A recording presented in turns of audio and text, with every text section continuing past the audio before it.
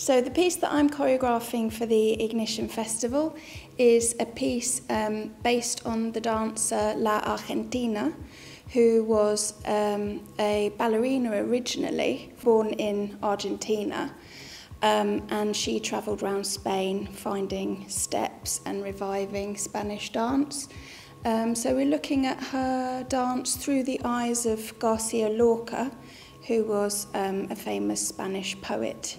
One of the greatest things about La Argentina's dance was her ability to convey the love of dance through her movement. So I really hope that my piece does that, and also as part of a broader thing with the other choreographers and also as part of the festival, that we are able to really engage people in dance.